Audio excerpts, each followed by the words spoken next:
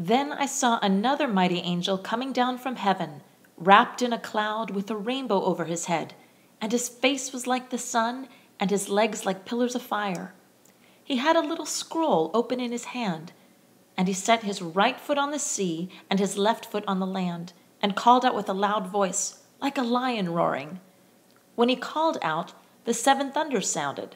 And when the seven thunders had sounded, I was about to write, but I heard a voice from heaven saying, "Seal up what the seven thunders have said, and do not write it down." And the angel whom I saw standing on the sea and on the land raised his right hand to heaven and swore by him who lives forever and ever, who created heaven and what is in it, the earth and what is in it, and the sea and what is in it, that there would be no more delay, but that in the days of the trumpet call to be sounded by the seventh angel, the mystery of God would be fulfilled, just as he announced to his servants the prophets. Then the voice that I had heard from heaven spoke to me again, saying, "Go, take the scroll that is open in the hand of the angel who is standing on the sea and on the land." So I went to the angel and told him to give me the little scroll. And he said to me, "Take and eat it. It will make your stomach bitter, but in your mouth it will be sweet as honey." And I took the little scroll from the hand of the angel and ate it. It was sweet as honey in my mouth, but when I had eaten it, my stomach was made bitter.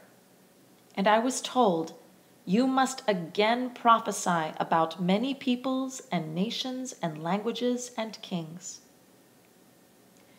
Then I saw another mighty angel coming down from heaven, wrapped in a cloud, with a rainbow over his head, and his face was like the sun, and his legs like pillars of fire. He had a little scroll open in his hand, and he set his right foot on the sea and his left foot on the land, and called out with a loud voice, like a lion roaring. When he called out, the seven thunders sounded. And when the seven thunders had sounded, I was about to write, but I heard a voice from heaven saying, "Seal up what the seven thunders have said, and do not write it down." And the angel whom I saw standing on the sea and on the land raised his right hand to heaven and swore by him who lives forever and ever, who created heaven and what is in it, the earth and what is in it, and the sea and what is in it, that there would be no more delay, but that in the days of the trumpet call to be sounded by the seventh angel, the mystery of God would be fulfilled, just as he announced to his servants the prophets. Then the voice that I had heard from heaven spoke to me again, saying, "Go, take the scroll that is open in the hand of the angel who is standing on the sea and on the land." So I went to the angel and told him to give me the little scroll. And he said to me, "Take and eat it. It will make your stomach bitter, but in your mouth it will be sweet as honey." And I took the little scroll from the hand of the angel and ate it. It was sweet as honey in my mouth, but when I had eaten it, my stomach was made bitter.